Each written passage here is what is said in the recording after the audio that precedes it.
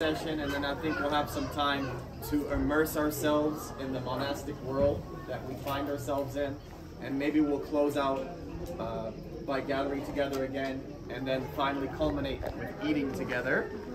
So greetings and salutations to all of you. Welcome to the Gateway to Heaven. I really like that name. Gateway to Heaven, St. John the Baptist and St. Arsema, Ethiopian Orthodox Tewahedo Monastery. Of course, St. John the Baptist is a biblical saint, and St. Arsema is a post-biblical saint from our sister church in Armenia. And we find ourselves here in the Gadam, in two senses of that word. So I'm sure you guys already know it, but humor me. Isti Wulachum Gadam Baru? Gadam. One more time, say Gadam. Gadam. Gadam has two meanings, very important. The first meaning of Gadam is the wilderness. Okay? So for example, you'll hear in the Gospels that the Lord Jesus Christ goes to Gadama Korontos. Guess what? There were no monasteries back then. So what is it talking about? He went into the wilderness of Corinth in modern day Greece. Right? That's what it's talking about. Going to the wilderness in some area. That's what it means. First meaning. Built upon that meaning, we get the second meaning. Because with the early desert fathers, especially of Egypt and of Syria, right? Again, our sister churches in Alexandria and Antioch, but especially outside the city, in the wilderness, monks started to go. Holy people started to go outside of the city so that they could try to find some spirituality, try to find some knowledge and life and love that couldn't be provided for them in the city. Or I'll rephrase that. It could be, but maybe it's harder. And so the same way children put on training wheels on their bicycles before they have regular bicycles, and they put their bumpers in bowling before they go bowling. I had some SPED students I was with earlier this week. We went bowling. They had bumpers, and they were amazing. You need practice. And so sometimes we use the wilderness as practice. One of my favorite fathers amongst the saints, St. John Chrysostom, or the Golden Mouth, he was in the wilderness, or living a life of monasticism for a long time, and he had to be dragged into the city to teach the people, because people knew how much of a great teacher he was. And we find ourselves in California on that wonderful Rio Grande, El Camino Real, or the real road, which is a great Spanish translation for the word orthodoxy itself. And on El Camino Real, you have all these different old churches established by the Spanish when they first came here hundreds of years ago. And the particular one we passed on our way here, if we're coming from SoCal, maybe from NorCal it's different, or from Vegas, I see some friends from all over, was the San Miguel. And that's the name of the local city right here. Of course, that means that it's named after Saint Michael, or St. Michael. And we'll see him appear in some of the readings that we're going to go over today. But it's blessings upon blessings. We're going to learn a few words here today. We already learned Gadam, which is good. Now let's practice our Hebrew. And sometimes this word pops up and you get this too, so it's good. Everyone say Bamidbar. Bamidbar. Digamut, Bamidbar. Bamidbar. That's the Hebrew word for in the wilderness. You'll notice in Hebrew, ba, they use the same way we do. So really all you had to learn was midbar, because you already knew ba. So we have Gadam for wilderness and for monasteries. And in Hebrew we have Bamidbar, or in the wilderness.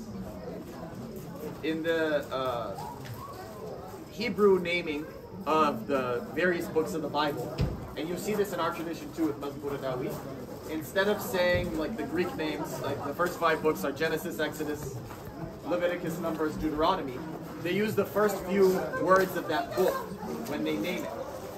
So Numbers, for example, the book we call Numbers, Orit Zahulk, is called in Hebrew Bamidbar, in the wilderness. If you go and open the book of Numbers, or Orit Zahulk, the first few words are Bagadam, Bamidbar, in the wilderness. And so I want to go through a few different passages of the Hebrew Bible, or the Old Testament, to show what the wilderness means. For your reference, you don't need to memorize this, but just for your general knowledge and information, Genesis has 7 words, or 7 sources, or 7 references to the wilderness, to the Gadam, to the Midbar. And that's in the first section of the Bible called the Torah, or the instruction. In the second section of the Bible, called the Nabi'im, sounds like our word, Nabi, the prophets, you have 14 references in the book of Ezekiel, or Tinbita Hizkiah, which I named my son after, a great book, I recommend it. The third section of the Bible is the Ketubim, which is also related to our word kitab, or book. It's like the miscellaneous writings, the other section. And in that section, in the Psalms, in Mazmur Dawit, which by the way in Hebrew it means more. Look how close that is. In that section you have 22 references to the wilderness. I'm just going to pick one from each of these sections and we'll learn a little bit. I'll start with Genesis. So this is Genesis chapter 16. If you have a Bible of your own, whether print or digital, you can follow along. I'm just going to read Genesis chapter 16 for us. Sarai, the wife of Abram, had not borne children for him. She had an Egyptian maid whose name was Hagar. Sarai said to Abram, "Look, the Lord has prevented me from bearing children. Go in, therefore, to my maid, so you may have children from her."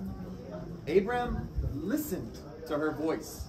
And Sarai, the wife of Abram, took Hagar, the Egyptian, her maid, after Abram had dwelt 10 years in the land of Canaan. She gave her to Abram, her husband, as a wife for him. And he went into Hagar, and she conceived, and she saw that she was pregnant, and her mistress was dishonored before her. Sarai said to Abram, "I am being wronged by you. I have given my maid into your bosom." But when she saw that she was pregnant, I was dishonored before her. "May God judge between me and you," Abram said to Sarai. "Look, your maid is before you. You may use her however is pleasing to you." And Sarai mistreated her, or abused her, and she fled from her presence. Here Micaiah jumps in. And an angel of the Lord God found her at the spring of water, Bamidbar, Bagadam, in the wilderness, at the spring on the way to Shur. And the angel of the Lord said to her, "Hagar, maid of Sarai, where are you coming from and where are you going?" And she said, "I am escaping the presence of Sarai, my mistress." And the angel of the Lord said to her, "Return to your mistress and humble yourself under her hands." And the angel of the Lord said to her, "Increasing, I will increase your offspring, and will not be countable because of the great number." And the angel of the Lord said to her, "Look, you are pregnant, and you will bear a son, and call his name Ishmael." Wait, Yismael. "Because the Lord has noticed your humiliation. He will be a rustic person. His hands will be against all, and the hands of all will be against him. And he will dwell in opposition to all his brothers." And Hagar called the name of the Lord who was speaking to her, "You are the God who watches over me." Because she said, "Because I even saw in person the one who appeared to me."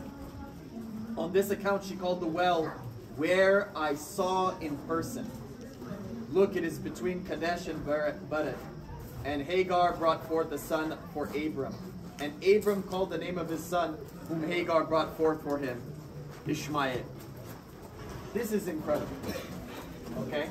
Not in every instance where you see the angel of the Lord is it Micaiah, but more often than not in the Old Testament, it is referring to Micaiah. And again, in Hebrew, just so you keep seeing how close it is to our language, they're cousins, like Spanish, Italian, and Portuguese. That's how Ge'ez in Hebrew and Arabic and Aramaic are. He's called Malak Yahweh. What's the word for angel in Ge'ez? Malak. Malak Yahweh, or Malak Adonai, the angel of the Lord. Okay? So the angel of the Lord, Malak Xavier, he meets her. Where does he meet her?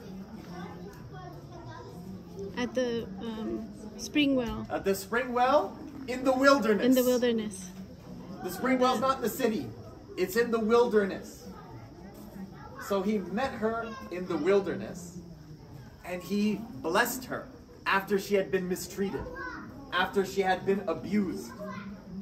He met her there in the wilderness. And not only did he just like comfort her with a few words, but he blessed her and said, your offspring will be innumerable. We won't even be able to count it. Remember, I told you, this is another connection. By the way, this is Genesis, but you already see its connection. Orit Zahulk, or numbers, is about numbers. It's about counting and innumerableness, right? And it begins with the words, in the wilderness. And the book is called in the wilderness. And here Hagar is told in the wilderness that her descendants will be uncountable. And she's not even the wife of promise. She's not Sarah. This is before they're even renamed. This is before they're Sarah and Abraham. This is when they're Sarai and Abram. It's absolutely incredible. She did nothing wrong. She was obedient to her masters. Her masters abused her. She cried and ran away. And the angel of the Lord meets her in the wilderness to bless her. So whatever your background is, when you're here, wherever you came from and wherever you are going, God could send his angel of the Lord to bless you here in the wilderness. Furthermore, this is incredible. This is before the full revelation of the Holy Trinity, Father, Son, and Holy Spirit, in which you get the bodied form of God in our Lord and Savior Jesus Christ. All she knows is that God is spirit. Here's the thing about spirits. They don't have eyes. They don't have ears. What does she end up naming her son? Ishmael, Yismael. Look how close that is. God hears me. So God, who is spirit, has no ears. In her day, all the various deities and all the little cities, the way we have sports teams, right? Someone name their favorite sports team. Just blurt it. Lakers. Yeah. Lakers. Chelsea, Clippers. What's going on? Arsenal. Whatever sports team you had for each city, like that back in the day in the Middle East, each city had their own god. And each of those gods had a statue, which is the ta'ut, the idol, that they would literally bow down before to worship. And guess what? Those statues have ears, and those statues have eyes, but they can't hear and they can't see. Praise be to God who has no ears, and yet she named her son God hears. And then she named the place God sees and God saw me, and yet God has no eyes. No eyes, and he can see better than anyone. No ears, and yet he can hear better than anyone. The idols have eyes and ears, and they can't see and they can't hear. Glory to God for that passage. The next one is from Ezekiel. My Hebrew teacher is Father Paul Nadim Tarazi. He taught for decades at St. Vladimir's in New York. But he also taught in Lebanon and in Romania. He's the most prolific Orthodox Christian biblical scholar in the world. Palestinian, you know what his people are going through right now. From Jaffa, 81 years ago. That's before the creation of the state. We're not going to talk about that. And he always, for his Misaharijoj, for his children that are receiving repentance advice, he always recommends, before you come to me, read Ezekiel 16, and if you haven't had enough, read Ezekiel 20. So I'll relay the same advice that he gave me. And we're going to read Ezekiel 20 together. I'll just read 1 to 17. It's a long passage, so I'll keep it shorter. Ezekiel 20. And this happened in the 7th year, in the 15th of the month. Some men of the elders of the house of Israel came to inquire of the Lord, and they sat before my face. And the word of the Lord came to me, saying, I'll just add, this is too much Hebrew already, but I'll just add. The word in Hebrew for word of the Lord is Davar, Adonai. And Davar is related to Midbar in the wilderness. It's the word of judgment, which comes from a senior to a junior, to a judge in the wilderness. And even though we don't have this exact word in our culture, if you go outside the traditional courthouses, and you see where Shimgalana and all types of reconciliation work and judgment is done in the rural countryside of Ethiopia, they often do it under a tree in the wilderness, like a tree over there. They'll be over there and they'll gather on a mountainous highland region, right? Remember, Ethiopia has 70% of Africa's highlands. It's a crazy stat. And in those highlands where the trees are, old men would usually sit there and judge the communities. If you guys seen the crazy movie Different, right, about some Alafa Bahan, which is a terrible part of the culture, they show that in the film. They show the judges under the tree in the traditional dispute resolution centers in Ethiopia. So it's very much related to that. And so when the word of the Lord comes to the prophet Ezekiel, it's very much bringing that judgment in the wilderness. And Sirwak Alu, the root word, is the same. And the word of the Lord came to me saying, Son of man, speak to the elders of Israel, and you shall say to them, this is what the Lord says. Do you come to inquire of me? As I live, I will surely not answer you, says the Lord. Shall I punish them with punishment? Son of man, warn against them regarding the transgressions of their fathers. And you shall say to them, this is what the Lord says. From the day when I chose the house of Israel and was made known to the seed of the house of Jacob, and became known to them in the land of Egypt, and took hold of them by my hand, saying, I am the Lord your God. In that day I took hold of them by my hand to lead them out of the land of Egypt, into the land which I prepared for them, a land flowing with milk and honey. It is a honeycomb beyond all the earth. And I said to them, let everyone throw away the abominations of the eyes, and do not be defiled by the practices of Egypt. That's when they're in diaspora. Perfect for us because we're in diaspora. But I acted in order that my name should absolutely not be profaned before the nations, in the middle of whom they are, among whom I was made known to them before them, to lead them out of the land of Egypt.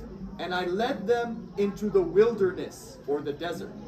And I gave them my ordinances, and I made my duties known to them, which a person shall do and live by them. And I gave them my Sabbaths to become a sign between me and between them, that they might know that I am the Lord, who is making them holy. And I said to the house of Israel in the desert, or in the wilderness, walk in my ordinances. And they did not walk in them. And they spurned my duties, which a person shall do and live by them. And they profaned my Sabbaths very much. And I said I would pour out my wrath upon them in the wilderness to consume them. But I acted in order that my name should absolutely not be profaned before the nations, according to whose eyes I led them. But I lifted my hand against them in the wilderness, to absolutely not lead them into the land which I gave them, a land flowing with milk and honey, a honeycomb beyond every land, because they spurned my duties, and they did not walk in my ordinances. And they keep profaning my Sabbaths, and they kept going after the thoughts of their heart. And my eye had pity on them from destroying them, and I did not make an end of them in the desert. What's incredible here now is you see judgment. Earlier we saw in Genesis blessing in the wilderness. Now what do we see in the wilderness? Judgment. And what makes the Bible such a unique text, it's different than any other text, any other epic, is you go to any society, any culture, look up their poems.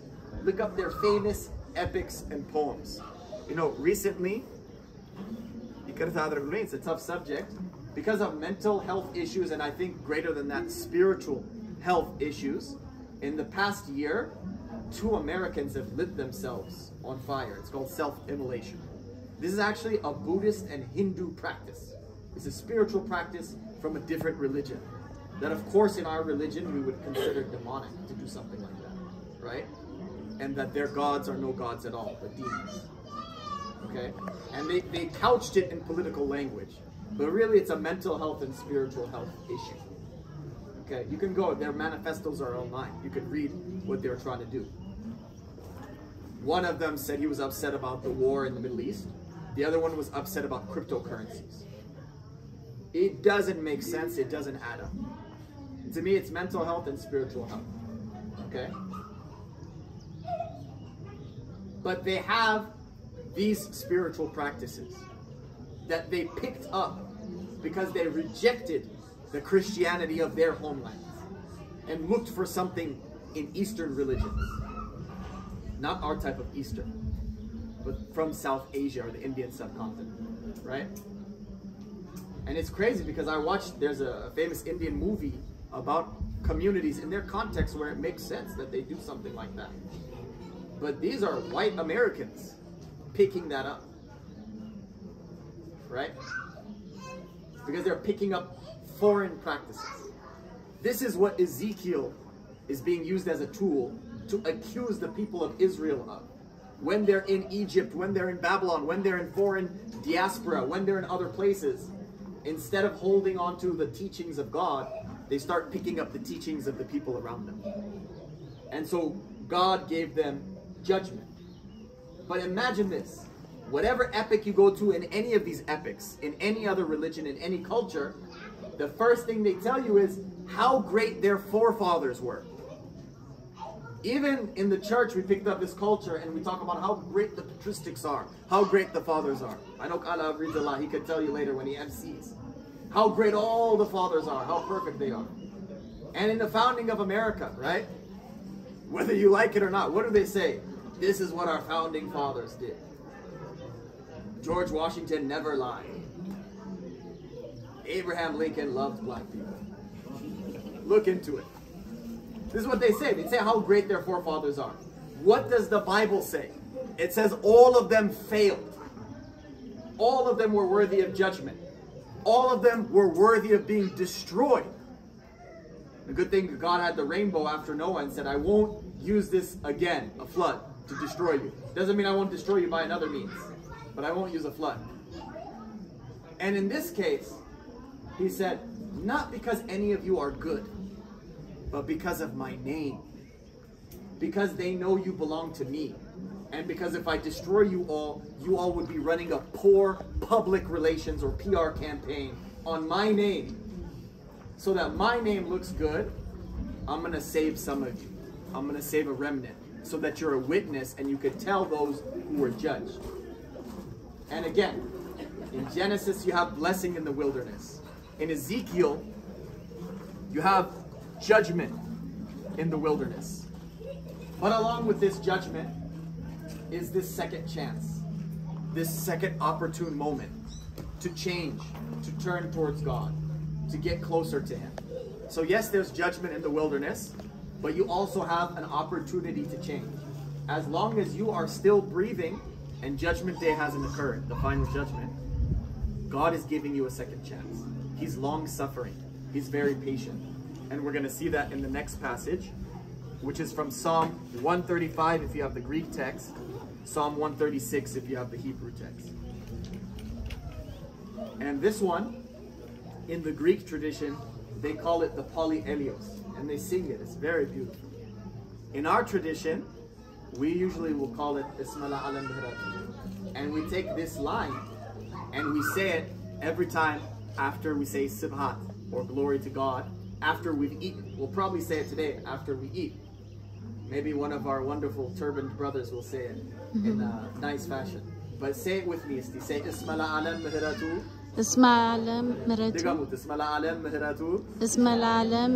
That means His loving kindness is everlasting, or His mercy endures forever. Isti, say His mercy endures forever. His mercy endures forever. So in this long psalm, every other line is Ismala Alam Mihratu, or His mercy endures forever. Just because I'm going to hope one of you goes and studies Hebrew. Ki la olam hesedu. See, notice, by the way, one of these words is the same at least. Say ki la olam hesedu. That's Ismala Alam Mihratu, or His mercy endures forever. So that's, you're going to hear that a bunch of times in this psalm. I'm only going to read a few of the verses here and we'll be done. Psalm 135 in the Greek text, 136 in the Hebrew. Give thanks. Actually, yeah, let's make this interactive. We can make this interactive. When I point to you, I want you to say Ismala ala mihratu. Okay? Give thanks to the Lord because He is kind. Ismala ala mihratu. Give thanks to the God of gods. Ismala ala mihratu. Give thanks to the Lord of lords. Ismala ala mihratu. To the one who alone makes great wondrous things. Ismala ala mihratu. To the one who made the heavens with understanding. Ismala ala mihratu. To the one who made firm the earth upon the water. Ismala ala mihratu. To the one who alone made great lights. Ismala ala mihratu. The sun for authority over the day. Ismala ala mihratu. The moon and the stars for authority over the night. Ismala ala mihratu. To the one who struck Egypt with their firstborn. Ismala ala mihratu. And the one who led out Israel from the middle of them. Ismala ala mihratu. With a strong hand and with a high arm. Ismala ala mihratu. To the one who divided the Red Sea into parts. Ismala ala mihratu. And the one who carried Israel in the middle of it. Ismala ala mihratu. And to the one who scattered Pharaoh and his strength. Ismala ala mihratu. To the one who carried his people in the wilderness. Ismala ala mihratu. We'll stop there. So, in Genesis, you saw that He blesses those mistreated and abused in the wilderness. In Ezekiel, He judges those worthy of judgment and gives them an opportune moment to turn around, to change, and to stop walking in a manner that is not in accordance with His ordinances, but to start walking in His camino real, His real road, His right road. And in Psalm 135/136, with His mercy enduring forever, again we hear the story of the angel of the Lord, or Mikael. You see this in a lot of Mikael icons, by the way. I pointed this out in Vegas, remember when I came by you guys not too long ago, last November.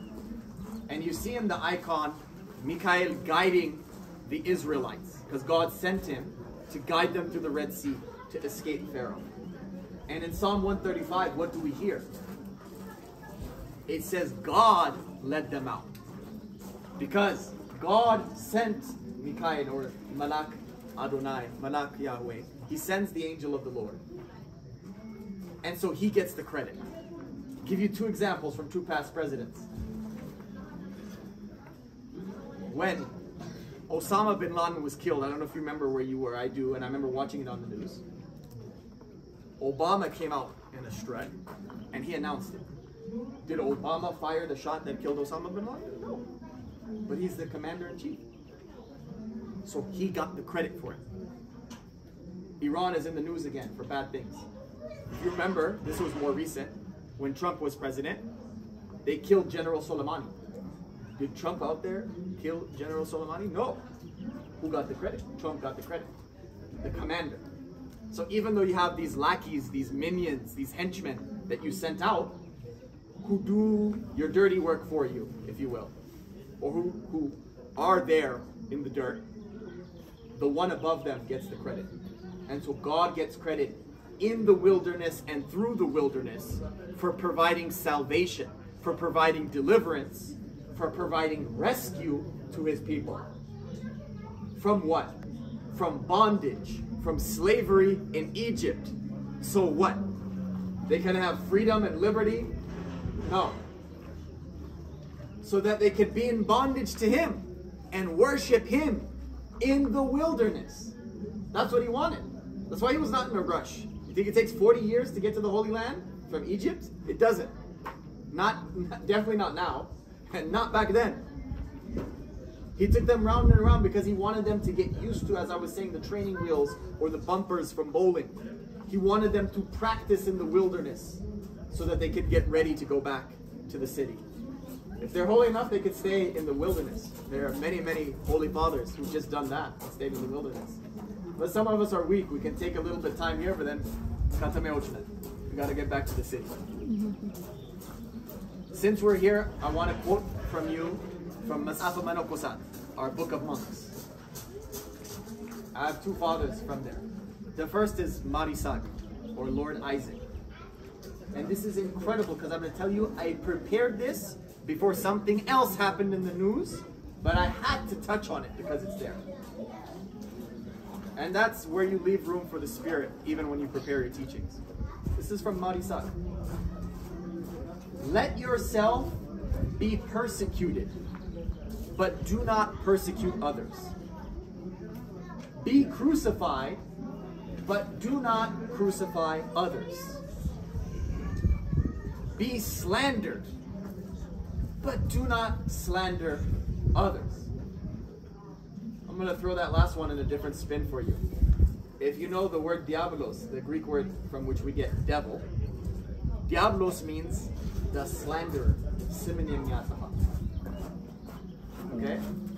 So when you commit slander, who do you look like? You look devilish. You look diabolical. You look like diabolos. And so he says to you, be slandered, but do not slander. Be persecuted, but do not persecute. Be crucified, but don't crucify.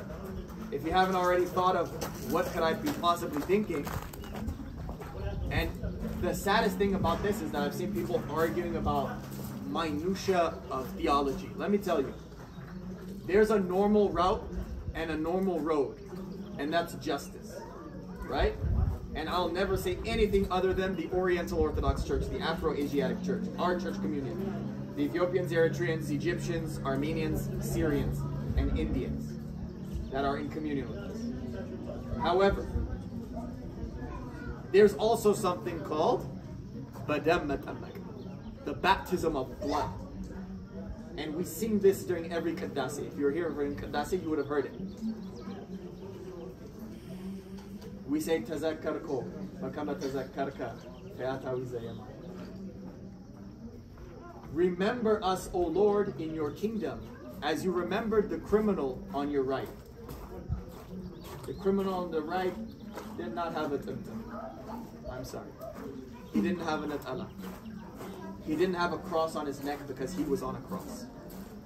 He was not baptized in the name of the Father, Son, and Holy Spirit. He was baptized in the blood of Christ by being crucified next to him and by simply asking him to remember me in your kingdom. And he told them, today you will be with me in paradise. And if you see, I want you to pay attention in about a week and a half on Siklat, on Good Friday. Pay real close attention. I hope you guys make it. One of my favorite things from that day is we have an extra biblical story. And it's called the Kirub and Featawi Zayama, or the cherub and the criminal on the right. And if you hear it, it's like 45 minutes long. I know it's a long day on Siklet. It's an amazing story where the criminal on the right, he makes it to paradise, and that kirub, that cherub, that angel with the flaming sword that kicked Adam and Eve out, he sees him, and he says, who are you? What set are you from? Where does your grandma stay? He's like, who are you? Are you Adam? Nope. Are you Noah? Nope. Are you any of the righteous? No. Are you a prophet? No. Are you a saint? No. Are you a martyr? No. Who are you? He asks him all these questions. We have this elaborate.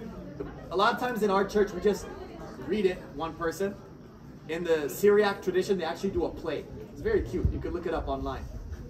They have like an actual play. They have little kids do it as a play. I always want us to do it one day. So play idea, if you guys want. Play idea for our church. Take Kirub and Featawi Zayaman, turn it into a play. Very easy. Usually we just have one person read it. Why do I bring that up? That's mercy. The baptism of blood is mercy. If you've seen Marmari Emmanuel in the news, he's a bishop of a different church, okay? I'm not going to tell you about his theology right now. I'm not interested in it. But a lunatic, militaristic Islamist, I'll be specific, came at him with a knife as he was preaching mid-sermon. If you have to go, that's not a bad way to go. I know a few kahanat who've died during Qaddasi or Mahdi. That's probably top 10 ways to go to be with your Lord. And he was ready. As the guy was stabbing him, he had his cross and he was blessing him. Once the parishioners pinned him down, the parishioners wanted to like kick him and punch him. Like, how dare you stab our priest? And he put his hands on him, started praying over him. This week, he just released a video from like the hospital, just audio only, but it's like came in video format. He said, I'm good, forgive him, I forgave him. Already, automatically. Again, I don't care about anything else in his theology. I'm not interested in justice right now. I'm interested in mercy. And he reminded all of his followers in his flock, and we have a different flock, but obviously there's a lot of overlap. He reminded them this thing that Marisak said. And by the way, Marisak is in the same church as this guy, and he's in our Book of Monks. So I'll let everyone else square that circle. We have another father from the Matsafa Manokosan, in the Book of Monks. His name is, in English, John Saba, the spiritual elder. For short, we call him Aragawi Manfasawi. This is what Aragawi Manfasawi says. Hold him in your arms like Mary, his mother. Enter with the Magi, or the wise men, Savasaggan, and offer your gifts. Proclaim his birth with the shepherds. Proclaim his praise with the angels. Carry him in your arms like Simeon the elder. Take him with Joseph down to Egypt when he goes to play with little children. Steal up to him and kiss him. Inhale the sweet savor of his body, the body that gives life to everybody. From here you can get a very nice impression of the love and warmth in the writings of Aragawi Manfasawi, or John Saba, the spiritual elder. And you could also remember that as the body, you are his body, Christ, but also every Sunday and sometimes extra, you are offered to eat his body and to drink his body, to have sigawadamu. You're offered qurban, the opportunity to draw near, to draw closer to God by consuming his flesh and his blood. And so you too can feel that warmth, and you too can feel that love. And to prepare for that, consult your local priest. The last thing I'll read for you, and I'll end without explaining it, is from tomorrow's reading for Nicodemus, for the associate deacon. It's 1 John chapter 4. 1 John is from the Epistle of John, chapter 4, from verses 19 to the end. It's very clear, that's why I don't need to explain it. It's very obvious, you'll see. Because of this, we know we are of the truth, and we will persuade our hearts of this fact before him.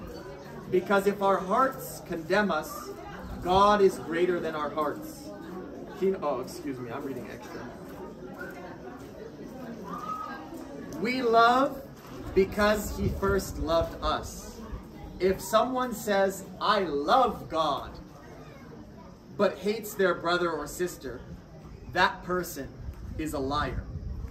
Insert favorite church, favorite saint, anything. If they say they love this saint, they love this church, they love God, but they hate their brother or sister, they're a liar. Someone who doesn't love a brother or sister whom they have seen, how can they love God whom they haven't seen? This is the command we have from him. Anyone who loves God should love their brother or sister too. And I'll end with one more monk from the Desert Fathers of Egypt, Abba Pambo. And this is especially for the intelligent ones. So please, raise your hand if you're really smart. Nobody's really smart? Oh, that's how I know you're smart. You didn't raise your hand. Good job. You're really smart? Abba Pambo's advice. Why? Because if you're really smart, what do you want to do? You want to share how smart you are with the world. Whether it's on social media or in person. You want to show people how smart you are by giving advice. Now this is kind of funny to say, but you'll notice something about the smartest people, the coolest people. It's not actually so easy to access them. And they don't always give out advice so freely because they're so busy. But here's Abba Pambo's advice. And he said this to a seeker one time when they were trying to introduce someone to him. They're like, Abba Pambo, give him some advice. And Abba Pambo of the Egyptian desert, he said, if my silence is not advice enough for him, my speech won't. And so those of you who are really smart, even though none of you raised your hands, I feel like you're hiding your power level. Sometimes you want to think, what's the perfect thing to say in this moment?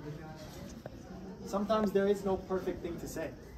And sometimes your silence itself will speak louder than words. It's why also in the book of James or Jacob, it says, be slow to speak and quick to hear. And one of the greatest practices of our fathers, the monks, in the wilderness, is practicing being silent. And we'll have time for a silent immersion later.